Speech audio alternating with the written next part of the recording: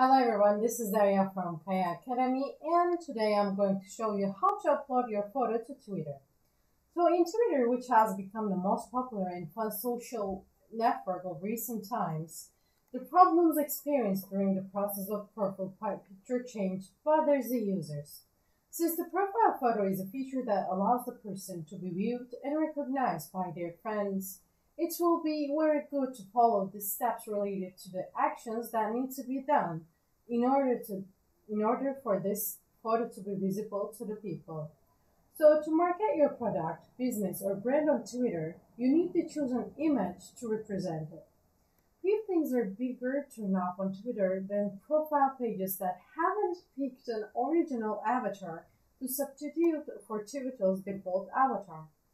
So to change your Twitter picture, you have to follow these steps. So what we're going to do first is that we're going to go to our profile.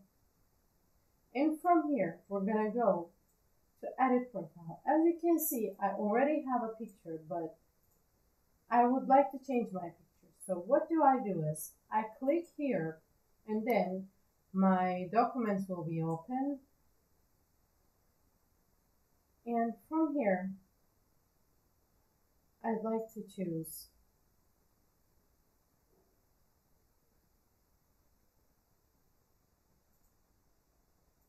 yep. Okay, now I have chosen this picture to make it my profile. So I can move it like this to choose which part I want it to be. So, okay, I like it like this. Should I go like this? No, this is okay like this. So what do I do now is apply. And right now, to save the changes that I have done, what do I have to do is I have to click the save button. And after a few moments, Twitter displays your new avatar on your profile page. And it may take a few seconds to display your Twitter profile picture. Be patient, and your beautiful face or logo, if your company or organization, will be displayed in due time. So let's see how many minutes, actually seconds, it will take. Not even 3, I guess.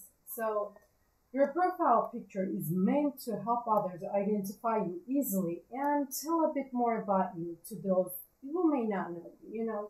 A logo for your business or product may be a good choice for your picture if you're running an organization or company page. So, but if your company has a spokesperson or image of an individual that people can relate to, like, for example, your CEO, those kind of things, use a photo of that person. Think how you can make the photo as interesting as possible. For example, just like I did, crop a portion of the photo to show an unusual angle to get people's attention. So the reason why I have used it this way, because I want my face and not my hair to be speaking up. And whatever image you choose, make sure you have permission to use it, or avoid getting, like, you might get in trouble. So you have to have the permission to avoid getting in trouble. But since I'm using my own picture, I will not face something like that. I believe if there's someone that who has the same picture of me that saying that it's theirs. So because copyright issues are and pretending you're someone you're not are two bad mistakes for a business using Twitter. But since my page is not a business page, but this doesn't mean that I can be using someone else's pictures. It is still something that a big bad mistake. And by breaking that Twitter law, if you pretend to be someone else, or if you're using some picture or image that you don't have the copyrights to, like, your account could be deleted or suspended. So remember your followers. You do not want to be deleted or suspended.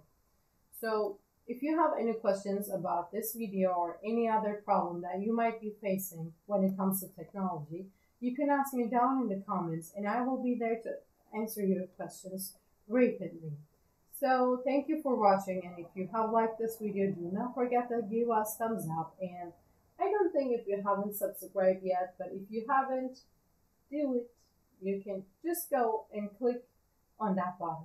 So thank you for watching. Have a good day. See you soon.